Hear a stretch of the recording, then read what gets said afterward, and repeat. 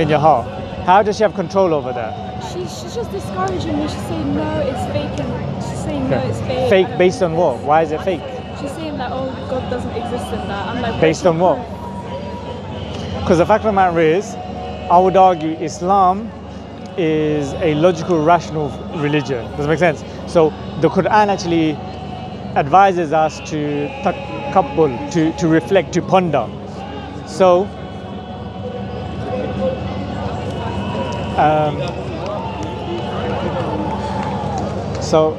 so right now, reflect and ponder upon the creation, and there are signs for the believers.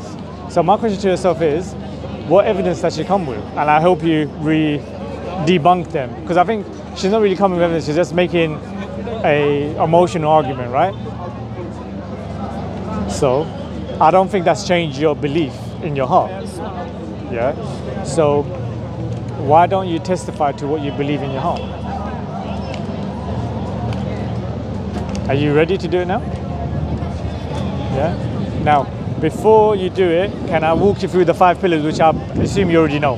Tawheed? Tawheed is the most important one, which is, it ties into Shahada. Because you know, you're testifying that there is no deity worthy of worship except Allah. So Tawheed is part of knowing Allah. Yeah? And not making partners with Allah. Yeah? So that's part of the Shahada. And then the testimony that the Prophet Muhammad was a messenger sent by Allah, which you believe. Yeah. Then the second pillar is praying 5 times a day. How do you feel about that? Yeah. Because the fact of the matter is, it's your personal journey. Once you know how to pray, it's that daily connection with Allah. It protects you from immorality and fasha, shameless behavior. Yeah, because when you're going to be shameless, like you wake up, you pray, in the afternoon you pray, in the midday you pray, in the night you pray, before you go to sleep you pray. It's like, it's a regular connection with God. Yeah. Then you've got giving zakat, which is 2.5% of your annual wealth. Money you haven't spent in 1 calendar year, then you give to charity. Then you've got fasting in the month of Ramadan. Yeah. And then you have Hajj, which is the holy pilgrimage. Yeah? Do you have any issues with those? Okay. Do you believe in Jesus Christ as a messenger sent by God? Do you believe he's a messenger sent by God? I don't believe in Christianity. No. As in, as Muslims, we believe in Jesus Christ as a messenger sent by God. As somebody who submitted his will to God, who was a Muslim. He submitted his will to God. Does that make sense? The same way Moses was a Muslim, he submitted his will to God. But you don't believe Jesus Christ is God, right? Brilliant. So right now, to be a Muslim, there's 6 articles of faith. Yeah. Very briefly, very quickly. The first is the belief in Allah. In no particular order. The second is in regards to belief in the angels. Do you believe in angels? Yeah. Belief in all the messengers of God. So Adam, Noah, David, Suleiman, Abraham, Moses, Jesus, the Prophet Muhammad, peace be upon all of them. Messengers of God. Do you believe that? Yeah. Then the books that was revealed to them, and the last book, which is the Quran, which you believe in, right? Okay. And then you have that decree, good and bad, is all from Allah. Yeah, divine decree, qadr. Yeah, and the belief in Judgment Day, that Allah is going to call us to account for our deeds, basically. Yeah. So now, sister, are you willing to testify with your tongue what you believe in your heart? Yeah. So I'm going to say it in English, and then we're going to say in Arabic. Yeah. So repeat after me in English. I bear witness that there is no deity worthy of worship except Allah. And I bear witness that the Prophet Muhammad is the Prophet and Messenger sent by Allah. Yeah. So now I'm going to say in Arabic, Ashhadu Allah ilaha illallah washadu anna Muhammadan abduhu wa rasuluh. That statement with the belief in your heart has, alhamdulillah, wiped away all of your sins. You've just become a Muslim. How does it feel? Yeah? May Allah bless you. Alhamdulillah. So now, like I said, all your past sins are wiped. Now you can start the journey in regards to speaking to, like, gaining knowledge. Yeah? The more knowledge you have, then you can actually customize that to kind of rebuttal and have dialogue and discourse with family members, introduce them to it. But before you do that, be firm in regards to what you believe. There's no point you jumping into water trying to swim and save someone when you don't know how to swim. So make yourself a strong swimmer, gain strong knowledge, and like you said, Tawheed. First and foremost, Tawheed. Knowing Allah is unique in His names and attributes. Knowing Allah is unique in His lordship. Knowing that Allah is one and alone, worthy of worship. Does it make sense? So these elements, look deep into it. Reading the Quran, keeping that daily connection with the Quran, keeping good company, reading your salah.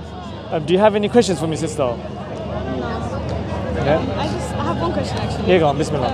This isn't going to be posted online, is it? What we're going to do, we're going to put it on YouTube and we're going to blur you out. Alright. Yeah? If you want, I can get them to change your voice. You want me to change your voice? No, it's fine. Just blur that is enough, yeah? Alright, that's fine. Was that your question? That's very anticlimactic. I'm like, one question. Yeah, we're going to blur you out. I'll give you, like, we've got Dawah to the Soul, we've got Sam Dawah, we've got Unite Upon the Haq, we've got SF Dawah and Dawah Dan, and we've got, well, we got Continuous Message Foundation here as well. So all of this is going to be posted there, but it's very motivational.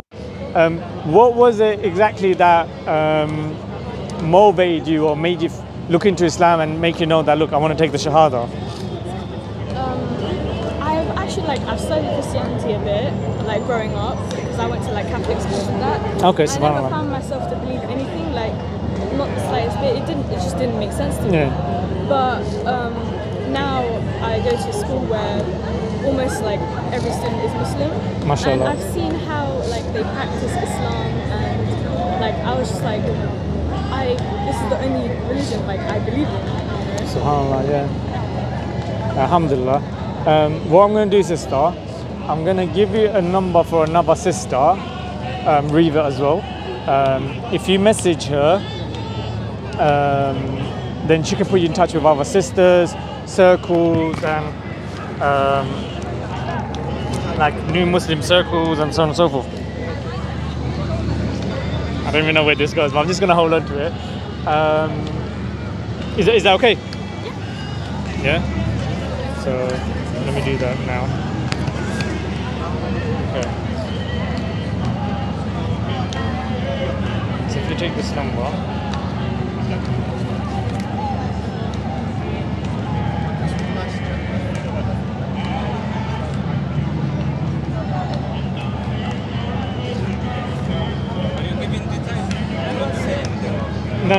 I'm just giving contact details for Riva.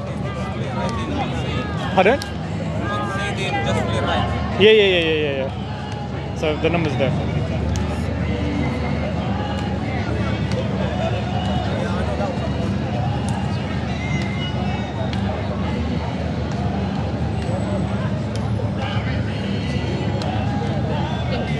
Yeah. Drop her a text message now, WhatsApp message, and then she'll put you in touch with our reverts. And the main thing is, you know, when it comes to hijab and stuff, right?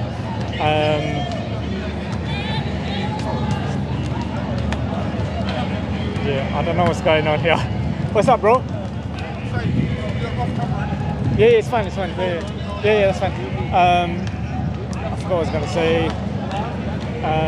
Yeah, in regards to the first contention you had, right, when your mom was telling you about hijab, like, at the end of the day, that's your personal journey where, depending on how modestly you want to dress and what dress code you want to adopt and how you want to do it, that's not what makes a Muslim out. That's not what makes a Muslim. Does that make sense? It's more rewarding. It's more you submitting to God's will. It's you following the guidance, perfect guidance. Does that make sense? But the core thing is the belief in your heart. Yeah. So don't feel like, oh, if your mom or somebody comes and criticizes the dress code, like that's not the main thing about Islam. So if you want to criticize something, then come, let's talk theology. Let's talk about belief. Let's talk about preservation of the Quran. Let's talk about the lifestyle of the Prophet Muhammad, peace be upon him, which they're not going to be able to find an issue with. Does it make sense? And as you go through your journey, you'll be able to actually see that you can rebuttal anything they come with. Yeah. So in Islam, I just wanted to kind of give you that element. So I don't want you to feel pressured or feel like how the state of Islam is connected to your dress code. Yeah. And secondly, alhamdulillah, now that you've taken your shahada, go home, like have a bath, and then you can pray your first salah. Do you know how to pray? I do. You know how to pray. So you'd be surprised the amount of people who actually take the shahada, and it's like they know how to pray, they know all these different things, but they didn't quite know how to become a Muslim. You know what I mean? I think with yourself, alhamdulillah, you've done your research, and now you go home, alhamdulillah, enjoy Islam, and you're guaranteed paradise. Any last questions before I let you go? Yeah. May Allah bless your sister. And yeah, Assalamu alaikum. You've got Quran, right? At home. Yeah, no problem. Be careful with your phone. And yeah, Assalamu alaikum. Alhamdulillah.